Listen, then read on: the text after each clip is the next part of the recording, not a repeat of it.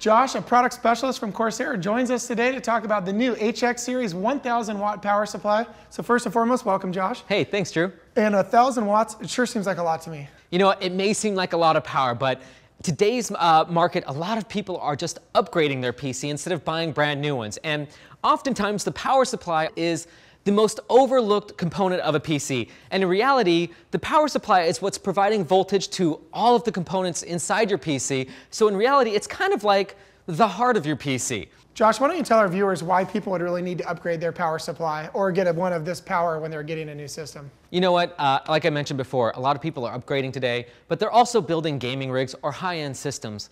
And with that, 1000 watt is needed because the most common components that people upgrade today are your memory, your processor, or your video card. Now, let's take, for example, NVIDIA has Tri-SLI, which means you can run 3 video cards at once. And keep in mind, each video card typically runs up to 150 to 200 watts worth of power. Well, if you add that all together, that's almost 600, maybe even 800 watts of power.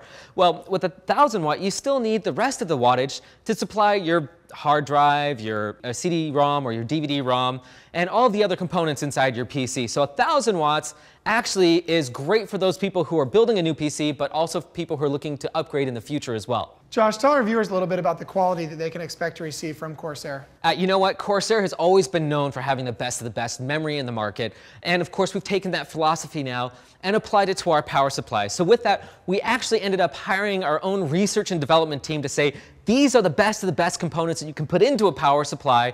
And again, we cut no corners, we spared no expense. We said we're going to go all out and put in the highest capacitors. Our capacitors are rated at 105 degrees Celsius, which is really hot, and most computers today don't get that hot.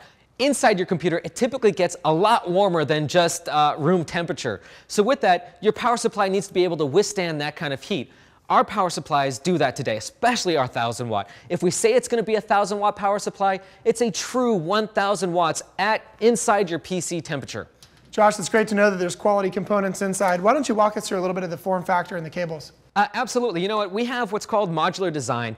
And what that means is typically most manufacturers will put just a gigantic bundle of cables off the backside of your power supply. And we realize that you're not going to always need all of those cables. So what we allow you to do, and we put them inside this bag here, we allow you to pick and choose what cables you're going to need. Now, why that's important is because at the end of the day, if you're not using all those extra cables, what they do is they cause this big clutter inside your PC. Now, inside your PC, you want to have as much airflow as possible, keeping your PC as cool as possible. Well, with all those cables everywhere, it blocks the airflow and just allows for more heat to build up, and that's never good for your PC.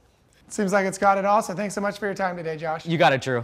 So if you're looking to build a new gaming PC or upgrade your current one, check this out. It's Corsair's ATX series 1000 watt power supply. Pick it up right now at buy.com.